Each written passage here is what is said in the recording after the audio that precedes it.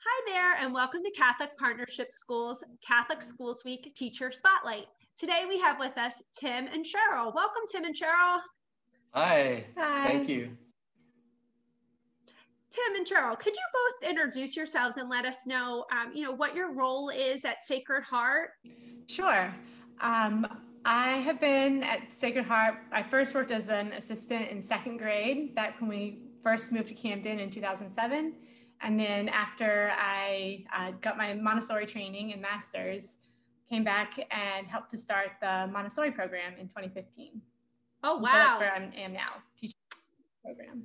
Wonderful. Well, 13 years. That's great.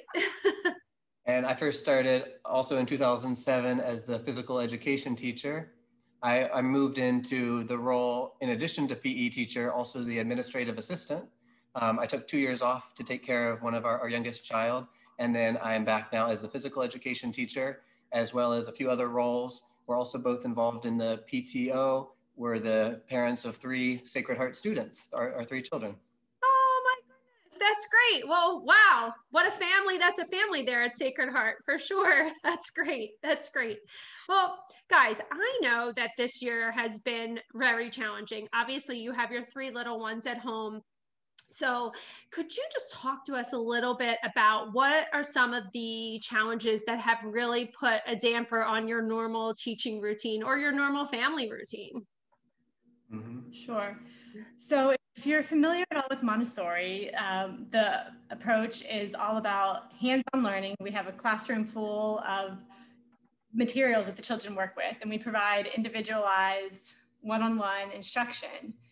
So trying to figure out how to do that when the kids are all at home felt paralyzing, honestly, at first. I couldn't send a classroom home with them. I couldn't,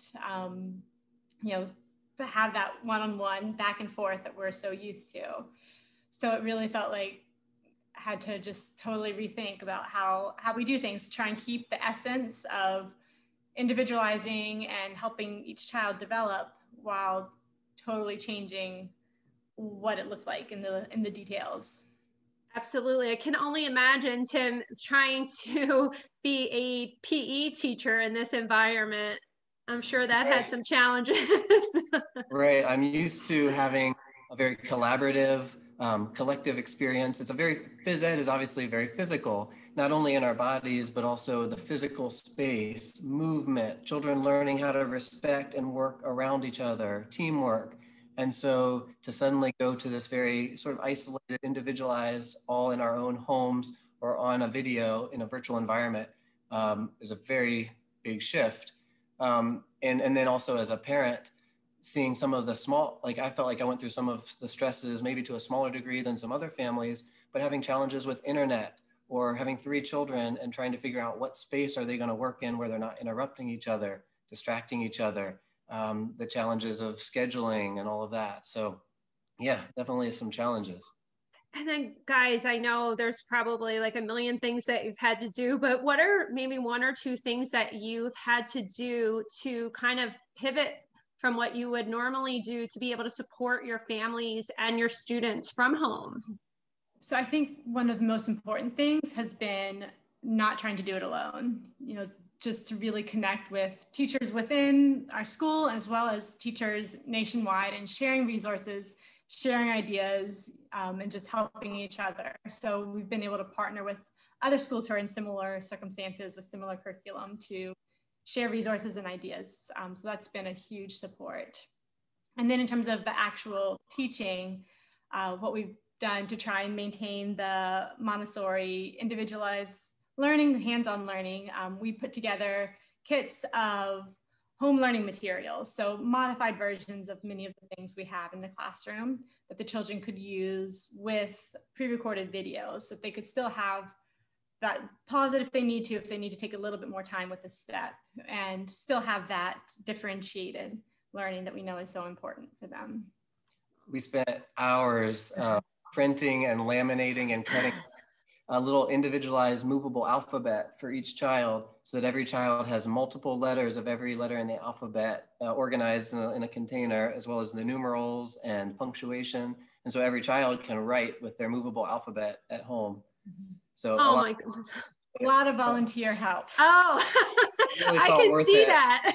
When we saw the pictures and we saw the videos about how the materials Yes. were being used, it felt so worth it. And that's one of the things that I think has been really important, is finding ways to keep the sense of connection.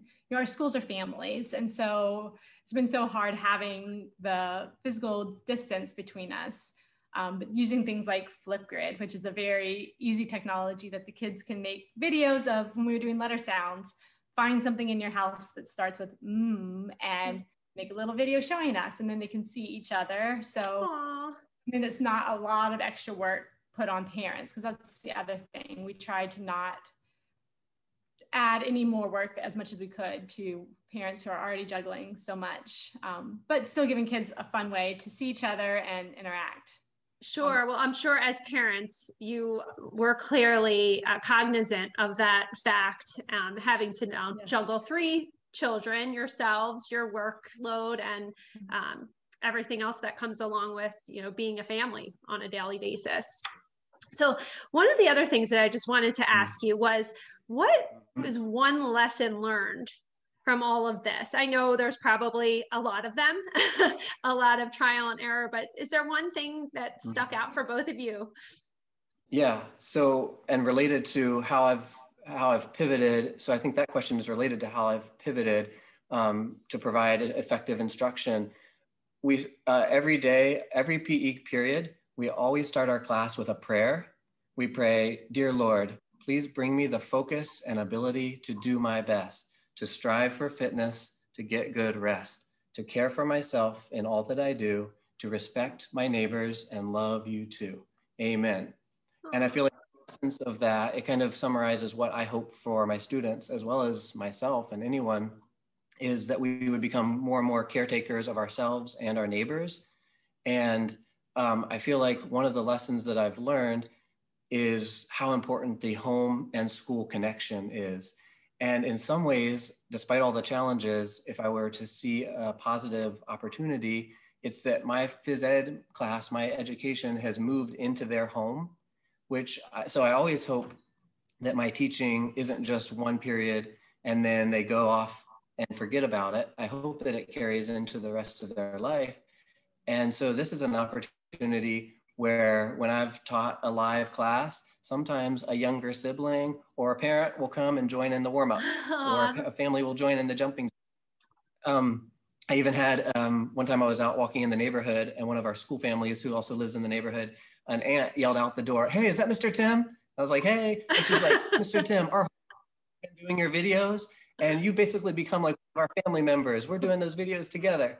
And I feel like what a privilege, an honor, an opportunity for my education to extend to the families, and vice versa, families to give me support and encouragement. So I feel like that connection has always been so important and continues to be. Oh, that's so beautiful. And I think, you know, one of the things, obviously, you mentioned that you send your 3 kids to Sacred Heart, but you also live in the neighborhood. So I think that is just a really beautiful connection. I mean, you are a part of not only the church, the school, the community. It's really a beautiful thing. And Cheryl, anything that you wanted to add in regards to a lesson learned?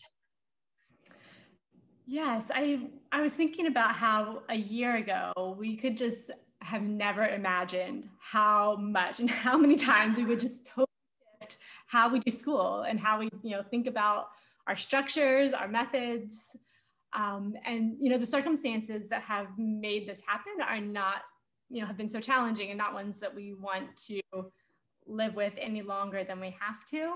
Sure. Hope is that even as hopefully our circumstances will stabilize, we can maintain this knowledge that we are capable of making huge changes and shifts in how we do things that had seemed impossible.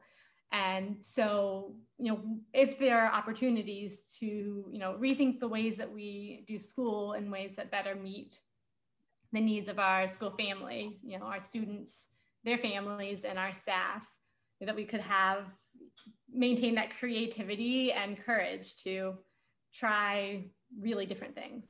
Oh, that's great. Guys, thank you, thank you, thank you. I just wanted to ask one thing, and I know this seems like it's probably so far away at this point, but after all of this is said and done, what is the one thing that you're most looking forward to?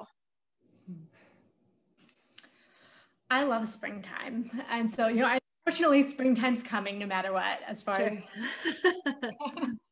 And so I am so looking forward to getting outside and just sharing the wonder of all the changes that come in springtime with my students. And hopefully, even if things are not totally back to normal, we can at least still plant in our garden and, have some of those experiences that I love so much.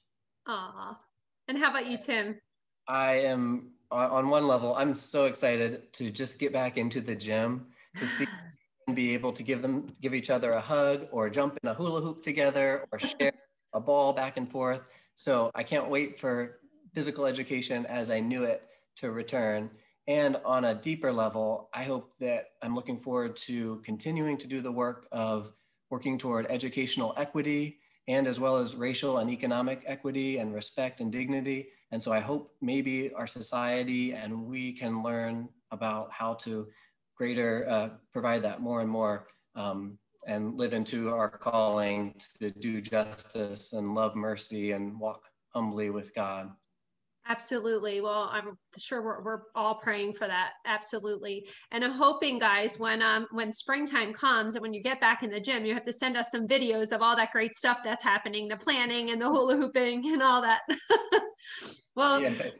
Thank you for being with us. Thank you for being a part of the Catholic Partnership Schools community. Thank you for all you do for Sacred Heart. Thank you for all you do for your students, your families, and your community. And thanks for being with us again. Thank you. Thank you so much for having us.